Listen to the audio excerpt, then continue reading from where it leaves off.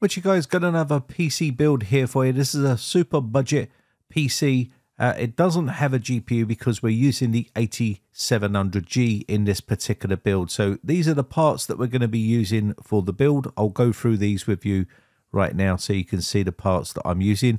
You can swap this out and choose whatever parts you like.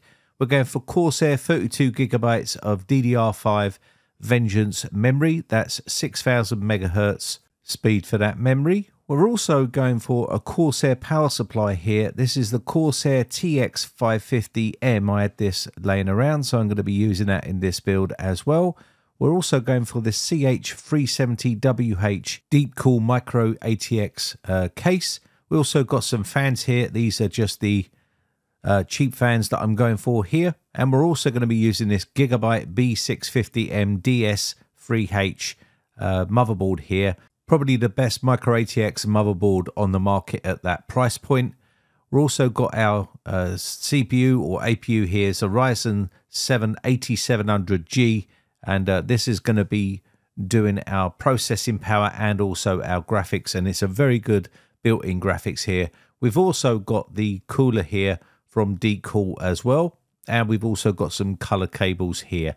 So let's get this out the box. You can see the dust flying around everywhere on this. It's been sitting on the shelf for ages, and I need to use it up and get rid of it. So let's go ahead and we're going to get the board prepped. Now, this is probably one of the best boards that you can buy at this price point for DDR5 RAM. So if you're looking for a decent micro ATX motherboard, then something like this is going to be right up your street.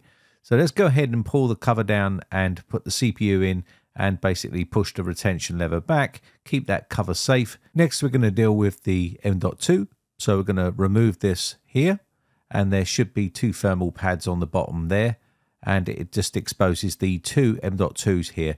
So we're going to just be putting in this Western Digital Blue budget drive here. Pretty cheap drive. It's not the fastest drive. We don't need to worry about things like that for this particular build.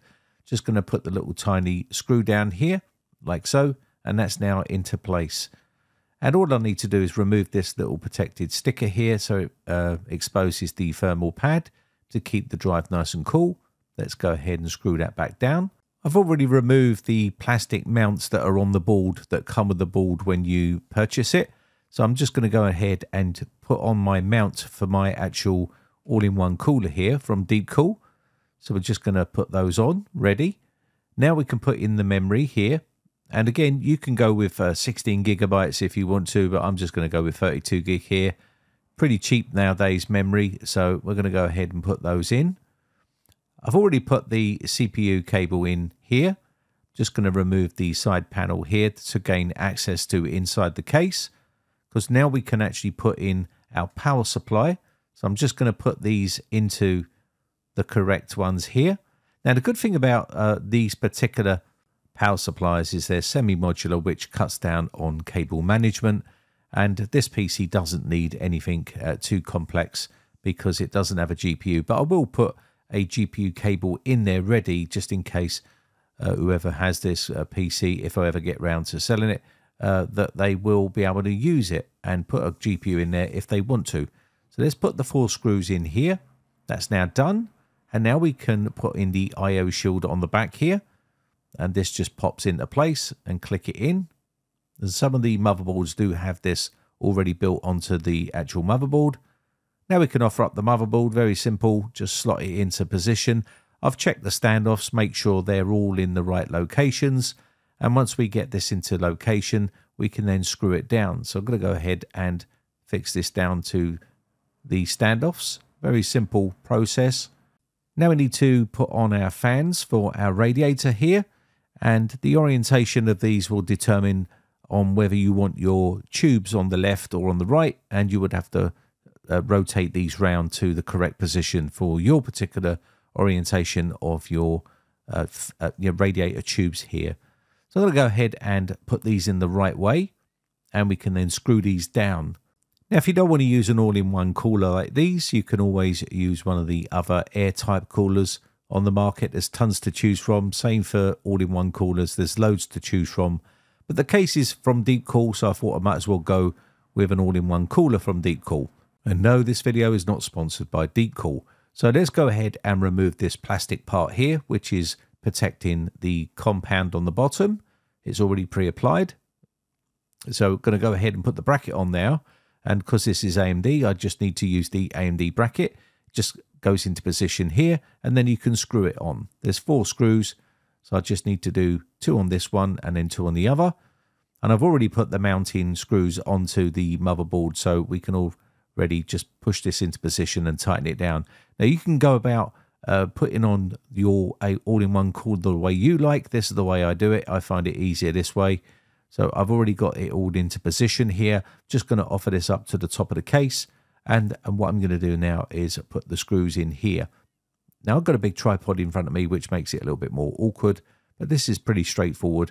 So once I get the screws into position, I can then adjust it where I want it. And you can see where the tubes are going down on the left-hand side. You can have them on the left or on the right, depending on how you want to set yours up. Now, if you're on a tight budget, using the 8700G is pretty decent because it has onboard graphics, which are pretty decent for some gaming. So you could use this until you get enough money to basically buy yourself a GPU and then just slot the GPU in and you're good to go. So it sort of spreads the cost out a little bit if you're on one of those tight budgets. I'm going to remove the rear exhaust fan because it is black and it doesn't have any RGB, and I've bought some RGB fans, so I'm going to go ahead and put this into position and get that sorted. So now I need to screw the pump down, so I'm going to go ahead and remove that plastic cover. I did put it back on while I was working on the radiator. We've got some cables here, I'll deal with those in a second.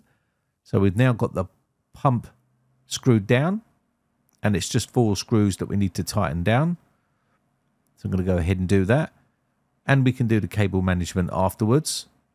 So I'm just going to be putting in the fan on the rear. And you can see there's quite a few cables starting to build up here now. So I'm going to do a bit of cable management here. How you go about doing your cable management is entirely up to you. I use cable ties.